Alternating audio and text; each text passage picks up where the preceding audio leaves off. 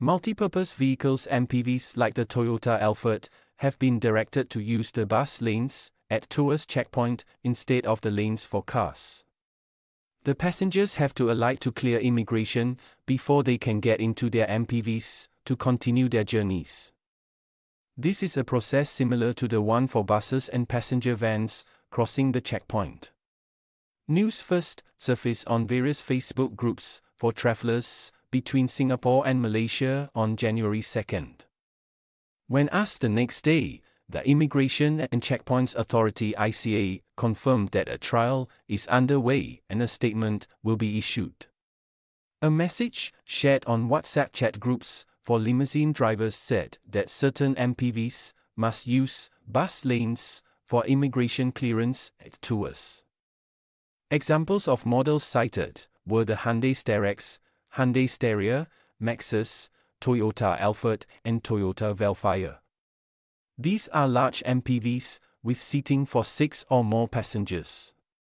The Straits Times has asked ICA to verify the car models affected and details of the trial, including the purpose, duration, and whether the requirement is limited to Tuas Checkpoint or if Woodlands Checkpoint would be included.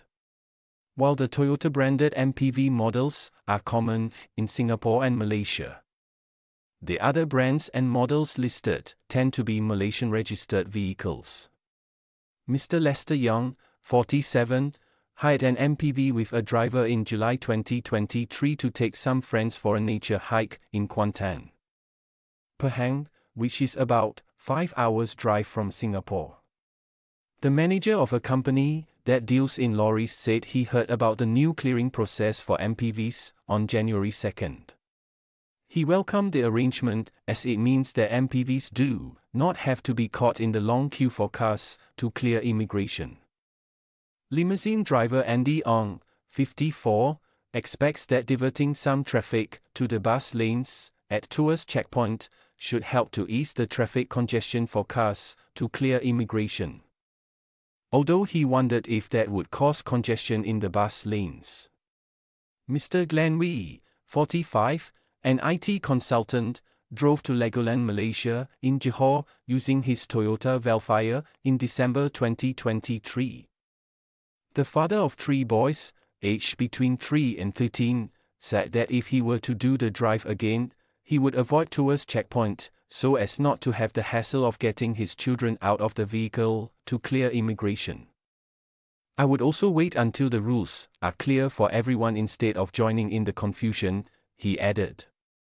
The land borders between Singapore and Malaysia are among the busiest in the world.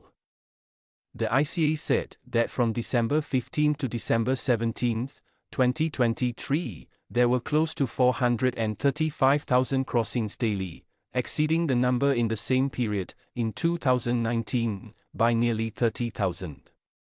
In its statement issued on December 19, ahead of the Christmas and New Year's Day long weekends, ICA said it was expecting very heavy traffic at the land checkpoints until the end of 2023 and that those clearing immigration by car might have to wait for up to 3 hours. ICA advised motorists to check the traffic situation at the crossings through platforms like the Land Transport Authority's One Motoring website or through ICA's Facebook and local radio broadcasts before starting their journeys.